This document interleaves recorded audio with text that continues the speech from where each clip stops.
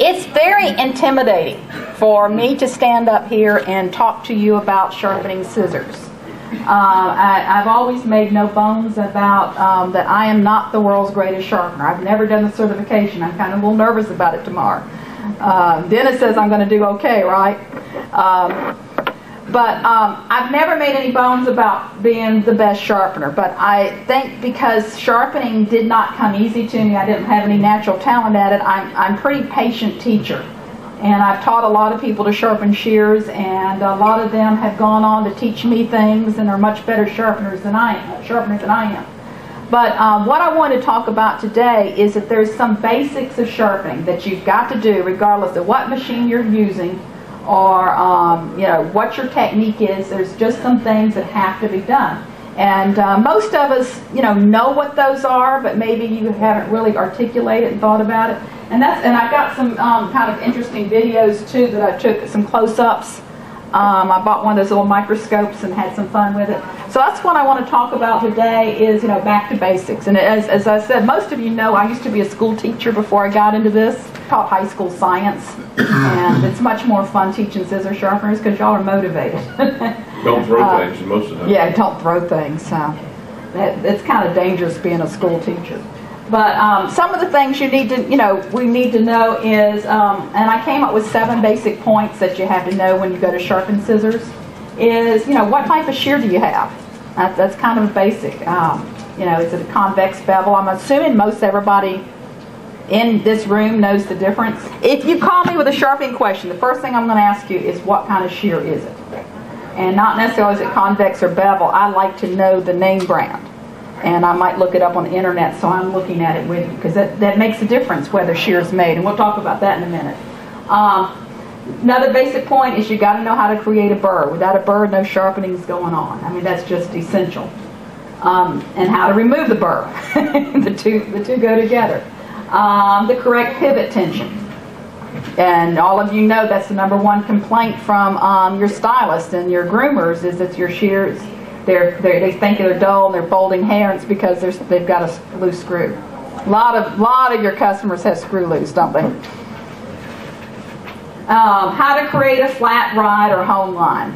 You got to have that flat ride, and whether your blades are aligned together, and the optimum angle of the shears. So you got to have these basic rules. And if any of those rules are broken, your shears aren't going to perform properly. You've got to have all of them. Now, we talked about what type of shear do you have, whether it's bevel, convex, and you have the convex edge and a beveled edge, sword edge. Y'all all know what sword edges are. You also have whether they're honed or not. Some of your beveled edges will be honed shears. You're going to take them apart, some aren't. Serrated. One of our guys with the Sharpeners Jam a couple of years ago, I think he got the 2nd prize for best ideas. He just takes the serrated side because he didn't have a serration file and just leaves it very rough, maybe a 60 or 80 micron. But the trick is that he tells them it is a graduated serration, that they won't see the lines on it. Sort of like bifocal glasses, you don't see the lines. It's a progressive type of serration. Sort of like if you charge it for replacing washers, don't call them washers, call them bushings. But it works. It's not going to work well. It would be better than no serration at all, right? With a certification with dentists, but it's not going to get the same point as a true serration. But what I'm saying is there's ways around some of the things. Whether they're curved shears. When I do in the afternoon, for those especially the advanced people, when we do the centers back here, I'll show you how I do the ride line on curved shears, which is I came up with that. That's always been a real difficulty. Are they lefty shears? Those of you doing the certification, you will have a lefty shear. This is the first time we've had a lefty shear in the certification. So you have to know whether they're lefties. I've seen some people sharpen left-handed shears as a right-handed shear, and it's difficult to fix. And then, of course, are they thinners? And where are they made? Now, that's something you can't look on the shear anymore and tell where they're made. I see the smiling there. And it makes a difference where they're made, because some of these shears are made quality and you can do a quality sharpening. Some of them, I mean, they're just, no matter what you do, you're not going to be able to get them to cut. And whether they're forged or they're cast, and that has to do with whether you're tweaking them or bending them. Now this is our, this is the guy that makes our most expensive shear, which is the Shoto, and this is a gentleman he's in Taiwan, he's not in Japan. But he does all the workmanship from beginning to end. It's not done assembly line, and that's our most expensive, our best shear that we have. This is a picture of a Japanese factory I found online. Notice the flat home. Yeah, notice it's a flat home. Those of you that are using, 6-inch flat homes or whatever make, you're using the same kind of tools that they're using in the top factories in Asia. This is a Taiwan scissor factory. This is one where some of our shears are made at this factory. This one I found online, and the fact they put it online must mean they were proud of it. This was a factory in Pakistan. And I found some other similar pictures I could have put up here. And then a break at the bottom. I'm not sure what that is, but he's sitting on the ground. Looks like it almost looks like he's in a cave. Well, it almost looks like It's convexing the shear on a belt. on a belt. Yeah, It's a belt yeah. sander type thing. He's got some kind of flat home situation over there, and then he's got a grinder too. Yeah, and I found another picture in Pakistan where they were actually using like a 6-inch flat home, but it was sitting on like a wooden block and on the ground. They're sitting on the ground doing it.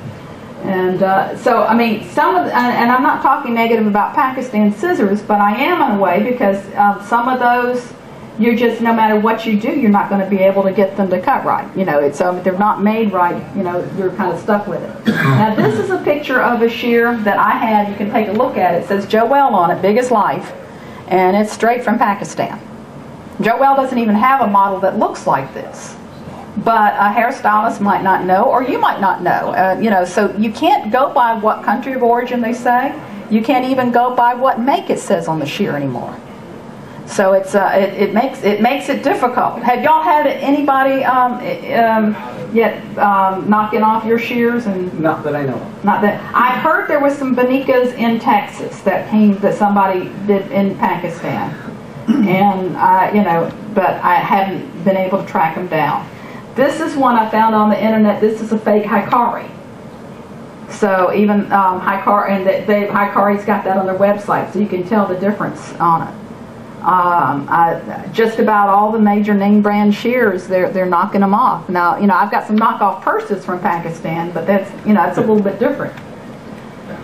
So, yeah, be careful of, where, and also if you as distributors, if somebody approaches you, and that's how we got that fake Pakistan scissor from Joel. The fake Joel scissor. We did not pay for it. We did not pay for it, but I had somebody that kept emailing me, want me to buy their Joel scissors from Pakistan. So I said, well, send me a sample so I can decide, and that's how we got it. But, if someone has some scissors that you're suspicious of, you don't want to be part of this continue, because your reputation's on the line, and you've got to maintain it. So, I'm going to go on to the burr. The burr is the key to sharpening. If you don't have a burr, you haven't done anything to the edge. The burr is that little raised little piece of metal. This is I've got out of Wikipedia.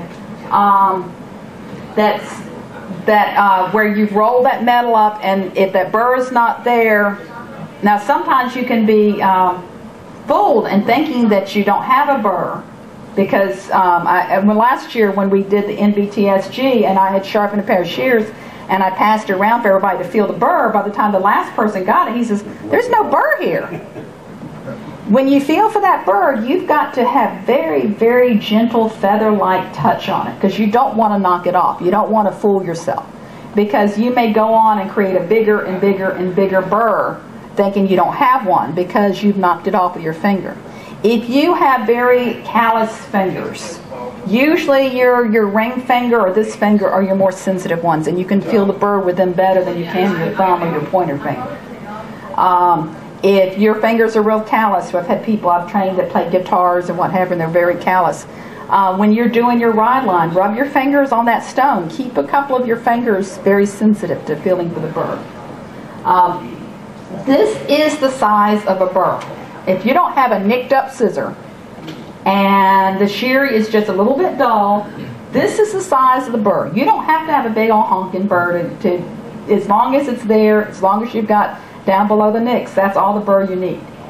If you have too big a burr, can you see it over here? This little looks like a hair. I'm going to go to this one. Here's the size of a hair, there's the size of the burr.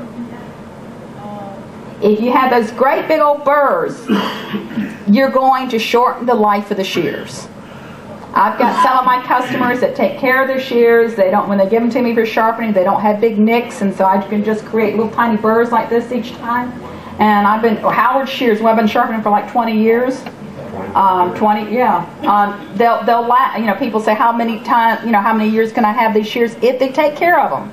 Now, if he put big nicks in them, I had to take off bigger burrs, that'd be different. But if you're just doing this little teeny tiny burr each time, those shears are going to last a long time. And you see, here's the burr right there. Look at that little tiny one. What's that $1 for? He was paying for his coffee. Paying for his coffee. I know, we sound like we're such poor people. We actually are, but our goal in life is to either for me to make as much money as I pay my daughter Misty, or as much money as my sharpeners make after they go out for training. But there's those of you that vendors know it's not what you think it is. But that's the size of the burr. Is that surprising to anybody? I mean, because I know a lot of times when I've trained people that have already been sharpening, they're used to making a great big old burr. Now, you're feeling for the burr, you also want to look for the burr. Do you see how that has that little white line right here, that little shiny spot? That's a place there's no burr. Now, if you were feeling for the burr, you might feel right here at the tip, you might feel back here, and you think you've got the burr all the way down. And then when you cut with that shear, this little area is not going to cut right. So I always feel for the burr, and then I look in the light, and I'm looking for a little spot there where I'm not at that, not there. And sometimes it's only like 1 millimeter, 2 millimeters, but you'll see the little bit of light reflecting in there. Just turn it back and forth, and so you need to go back and get that spot. Oh, there's my little fancy arrow. I had fun with this. Now this is a video, and I'm going to show the edge. This is what with my new little microscopic camera here. And can you see there, right here at that area, I'm not quite to the edge. So you've got to look at it in the light. That's going to show it again. You can see how that angle sort of changes right there. Do you see that? I think that's a spot there where you don't have a good edge work there. Now, if you have to use a visor with extra not a magnifier or something like that, do that. Dollar stores with a high magnification helps. Yeah, it's important to see what you're doing, and the light's important. You've got to have good lighting. You've got to have good eyes.